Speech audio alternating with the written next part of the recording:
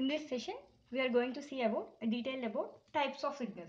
We have already discussed that there are three types of signals, that is continuous or analog signal, discrete signal, and the third one is the digital signal. So let's see first what is meant by continuous or analog signal. Continuous or analog signal. And what is the difference between the continuous signal and discrete signal?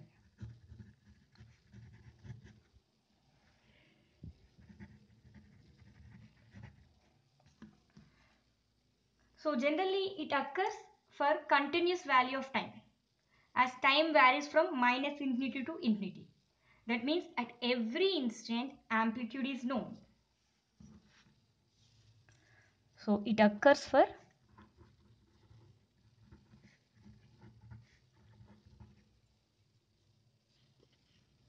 continuous value of time, as time varies from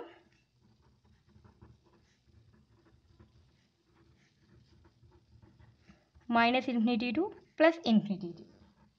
At every instant amplitude is known, and that at every instant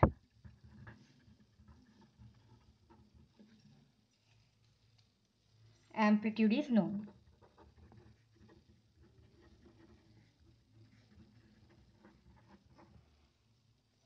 So a signal which is continuous in both time and amplitude is called as continuous signal. A signal which is continuous in both time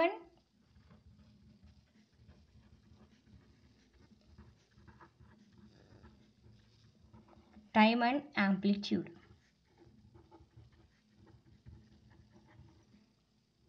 is called as continuous signal.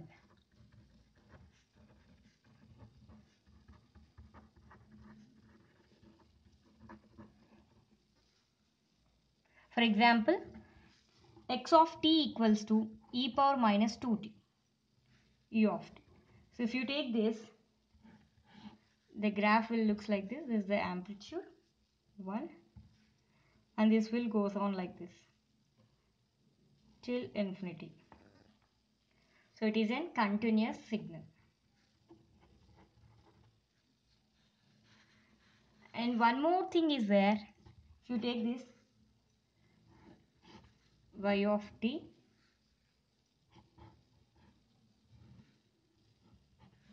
0, 1, 2, piecewise or discontinuous signal. That means at the point of discontinuity, that means at which sudden change is there. At that point, amplitude is not defined. So this is piecewise or discontinuous signal.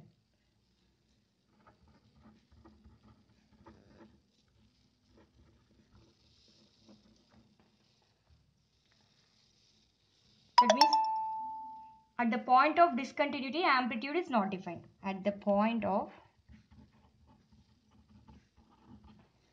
discontinuity, amplitude is not known.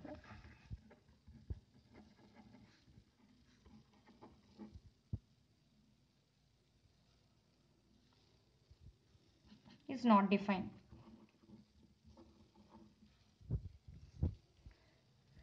So continuous signals are also called as analog signals because of similarity. And next, coming to the discrete signal. So what is the basic difference between the continuous signal and discrete signal is, here it is continuous only in amplitude but discrete in time. So it is continuous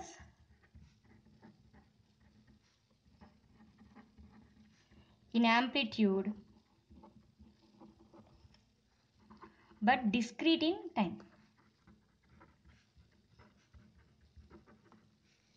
So that means we have time only as integer values. And here we will represent like x of n, y of n in that formula. So why we need a discrete signal? So we need a discrete signal to store the information. That is, continuous signals are to be transformed to the discrete signals. every continuous signal should be transformed to the discrete signal to store the information. And the multiplexing is easy with the discrete signal. Multiplexing is easy with the discrete signal. So reasons to have discrete signal.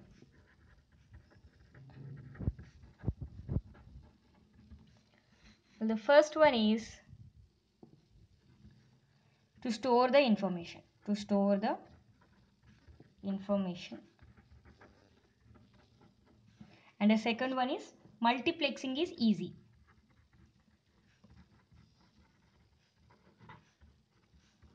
Is easy with discrete. So how can you convert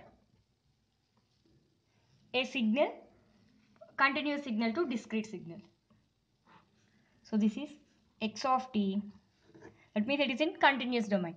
So it can be converted to the discrete signal using a sampler.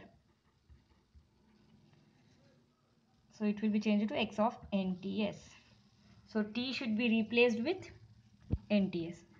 And whatever the frequency of sampler you are using, that should be greater than or equals to 2 times of maximum frequency of this continuous signal.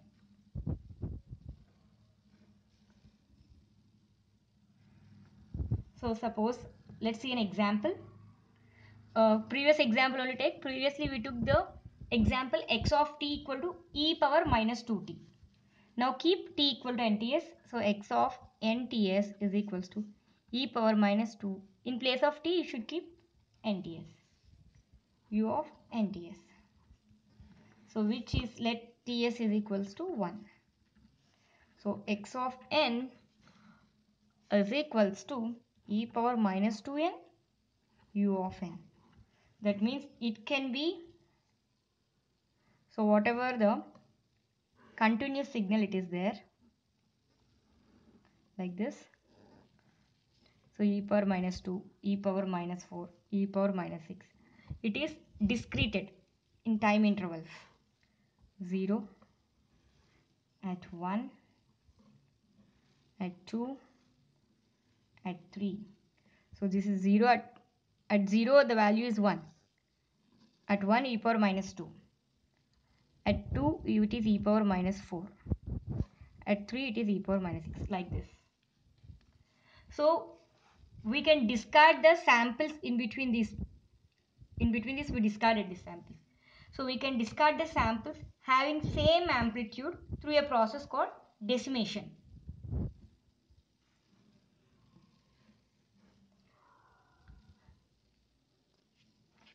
So that means, what is meant by decimation means, suppose you are having a signal like this.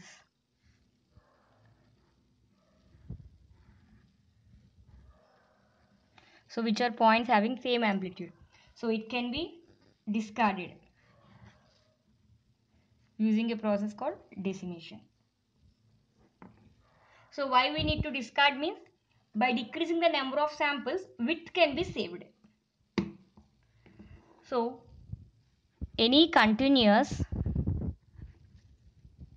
signal time can be changed to discrete time by a method called sampling. But it doesn't mean that every discrete signal comes from a sampled version of continuous time. So there will be some predefined discrete signals also. For example, if you are doing an experiment to record the temperature with respect to time for every 1 hour, so that is a discrete signal. So there will be predefined discrete signals also. Predefined discrete signals. That means not every discrete signal comes from the sampled version of continuous signal. Example, if we are doing an experiment,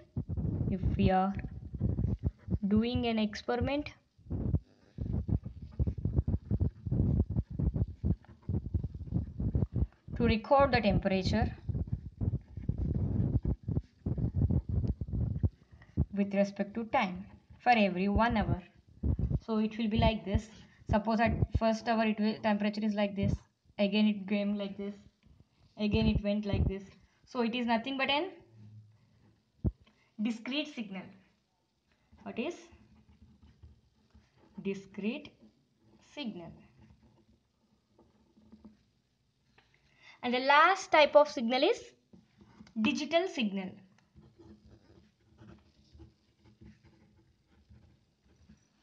So what is meant by digital signal? So it is just digital signal means it is discrete both in time and as well as in amplitude. Discrete both in time and amplitude.